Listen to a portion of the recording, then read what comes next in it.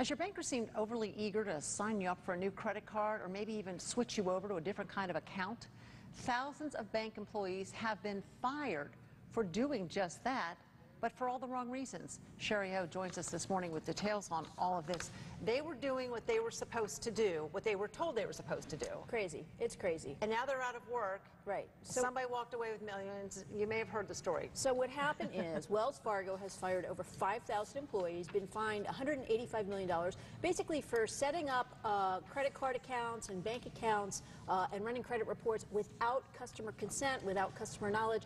Roxanne, the exact kind of thing that we expect from hackers and scam artists, but not from our bankers who have our information right there at their fingertips, and the exact kind of thing that we could go to jail for doing. If you did the same thing on a mortgage application, you could go to jail for that. It's fraud. And if you think Wells Fargo, oh, Wells Fargo's not my bank, I don't need to worry, this has been found to be happening at several banks. Well, so why were bank employees doing it? Well, here's the thing. We've talked about this before. When the banking crisis hit and all these new banking regulations and the interest rates have been so low, bank profit margins are down. And we've talked about the fact that they were going to look for other ways to make money. One of those ways is what's called cross-selling, which is actually a good thing. So, for example, you could buy several different types of insurance from your insurance company and get a good deal, package deal on that. But in this case, Wells Fargo was encouraging their employees to cross-sell with incentives like, you know, you have to open 40 accounts a month, we'll pay you bonuses, that kind of thing, and then not monitoring to make sure that the accounts were properly open.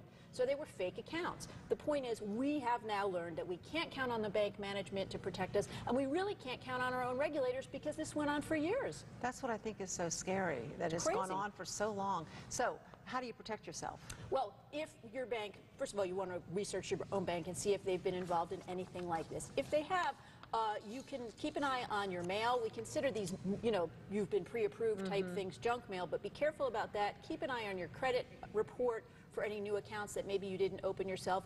And if someone at the bank, or any organization for that matter, tries to sell you something, you're a little suspicious about it, feel free to ask them, what kind of bonus incentive do you get for selling me this? What's your sales quota per month? That kind of thing, so you can really flesh that out.